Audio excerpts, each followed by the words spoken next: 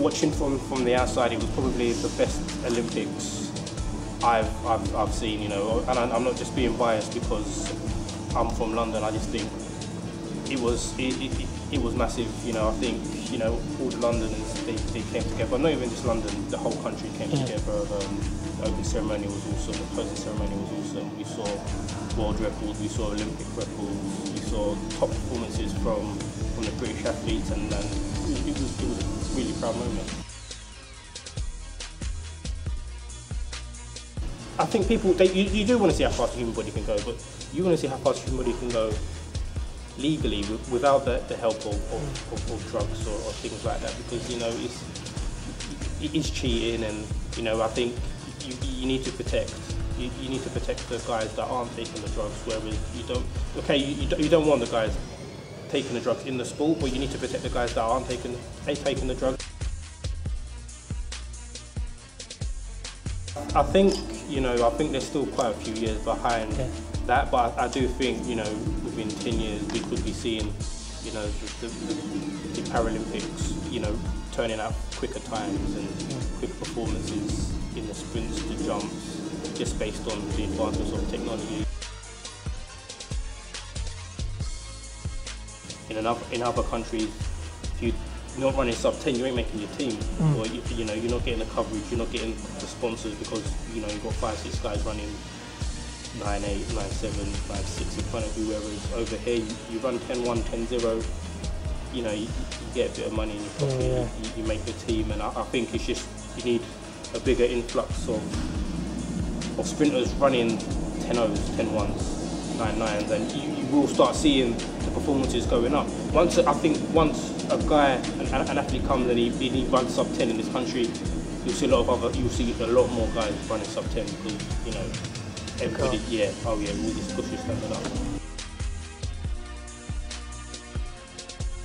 I was really focused that day, and, you know, it's just, I was in the lane next to him, and, you know, I was in the blocks, and I was kind of looking across at him, and I was like, hey, focus. The gun went, and I could just remember me looking across, and then he just started moving forward, and it felt like I wasn't in the race. It felt like I was, you know, the spectators, or I was sitting at home watching this guy just, you know, he broke the 150-meter world record that day.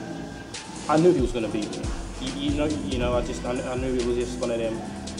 It was just literally turning up to run race for second, third, and fourth. You know, good experience, and I think the more you race him, the easier it will become to compete against him.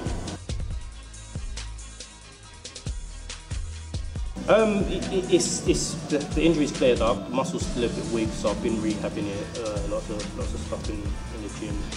You know, it seems like I've been doing more rehab over the past 4 years than I have actually been doing track sessions.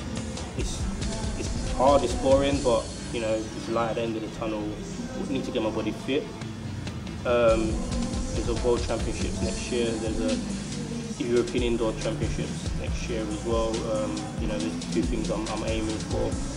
I would like to make the team in both, individually.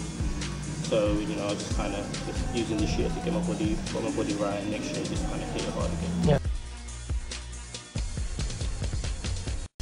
I don't think I could leave it behind. It's just, you know, all my most, you know, proudest moments and my best memories come from athletics. You know, if it is coaching or mentoring an athlete, or, you know, having something to do with athletics, I'll definitely be doing it. You know, I was been on and off coaching a young girl, 12-year-old girl for a couple of seasons now.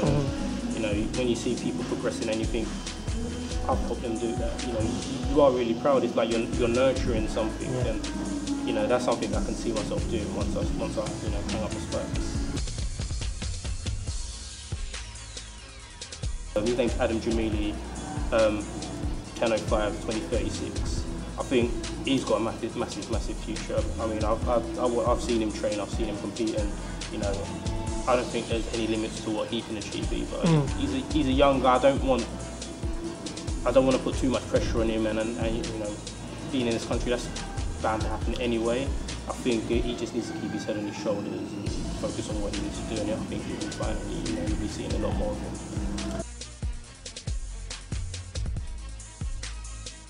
I get a lot of people contacting me on Facebook asking me about training and stuff like that. I try and, you know, get back to them. If not that day, I'd always try to reply to people, Twitter, Facebook. I'm on both. You know, if people want to contact me and then ask any advice, you know, how did I get that, things like that, then, you know, feel free. I always reply, and, you know, I'm always willing to help, because when I was getting into athletics, you know, a lot of the older athletes helped me, so I don't mind, you know, lending a helping hand to anyone who needs it. Watch out for me in the next few seasons, that's all. I'll be back. Take care. This is Rikki Fifton, and you're watching Double Take Debate.